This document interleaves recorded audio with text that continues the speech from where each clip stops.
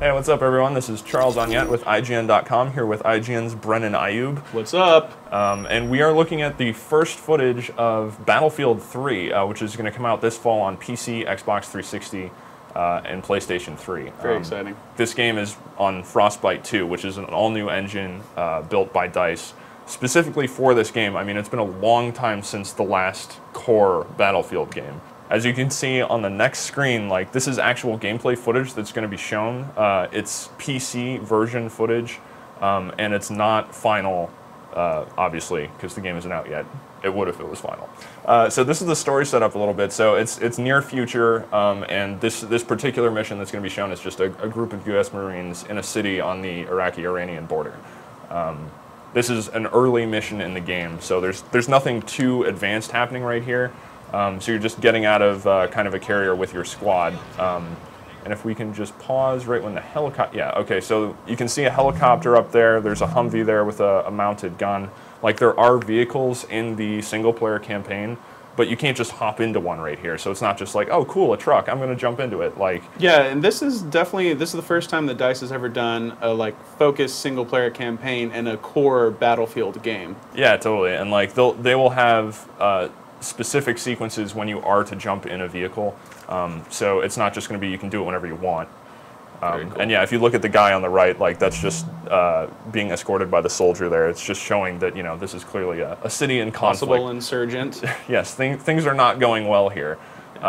You are walking around with a group of soldiers, but this is not necessarily a squad-based. Being in a squad is not necessarily a focus of this game like it was in like the Bad Company spinoffs. So in some missions you may just be on your own. This just happens to be the setup for this specific mission. Right. And yeah, if we can just back up to before these guys break down the door, you can see evidence of sort of the new animation system that's being used here. It's called Ant.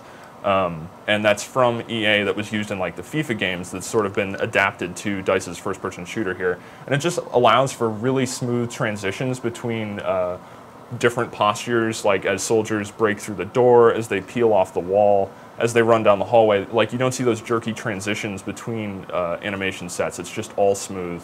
And I mean, it looks really realistic. Yeah, you can see right here, even when he accelerates as he runs and goes to a full sprint, just super realistic looking. Really awesome. And just an amazing look at the lighting effects. The God rays coming through the alleyway right there. It looks incredible. Yeah. And up here, very important, there is a dog over there. Attack dogs? Yeah.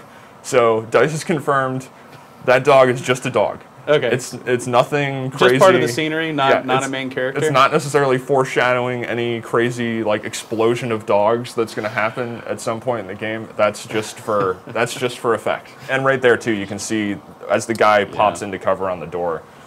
Yeah, how he sort of bounces off it when he hits his back against it. Yeah. Just really impressive stuff, man. So as we move into this room up here, we get more of a sense of sort of what DICE is doing with lighting effects. If we can just stop right here. I mean, we can see the light rays coming in from the window up top that's illuminating the bottom of the staircase, but not illuminating the bottom left of the screen, which is just, you know, it'll make for some really, I think, like, pretty and most of all, realistic looking scenes. Yeah, and I mean, you can see some fancier effects there as the lights break and swing around. Yeah, here we are sort of out in the open. So your guy, who is Sergeant Black, by the way, is his name. He's carrying a M16 here with an ACOG scope. You know, you can see the cool little, like, just nice detail reflection sort of in the back of the lens there.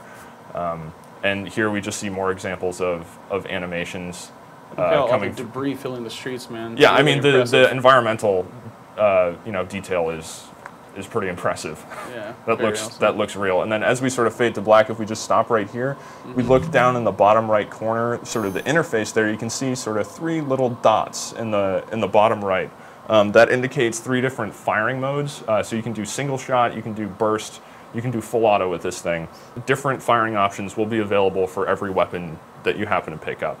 This one also happens to have a flashlight attachment on it, which you can't see right now, but it is on the gun. Oh, yeah, there we go. There it is. So yeah, the flashlight attachment is on there too. You can toggle Maybe that. some weapon customization. So yeah, here we see a little bit of sort of the, I guess if you want to call it, quick time event system. Yep. That's in at least the single player. Well, if this is a single player campaign, in Pound the, on the in the S button. story campaign, yes. Again, PC version, obviously. This will not, dragging bodies like this is not going to be a feature in the multiplayer. Okay, so this Dice- is just a scripted event. You're not going to have to do this to get your friends out of Dodge. Yeah, at least from what Dice is saying now, yeah, this is just kind of like a cinematic event. And okay, so here we see gunfights. So there's two things worth pointing out here. First of all, these enemies that you're attacking, there's a finite set of enemies here, and what Dice wants to do with AI in this game is to just make the enemies smarter. Although that guy wasn't being very smart by hiding there, but make the enemies smarter and give you a challenge through their intelligence instead of just by throwing a lot of enemies at you. Very cool. And during the course of this firefight, you get hit a few times. Yeah, there we go. So we can see the damage indicators on screen there. What we don't know much about is how the actual health system works. DICE didn't want to say that yet. It sounds like they're taking it seriously, so they want to put something in that again feels realistic, because that seems, I mean, you can even, like the debris flying off the building there as it's getting shot, like while you're crouching. Like, again, just tons of detail.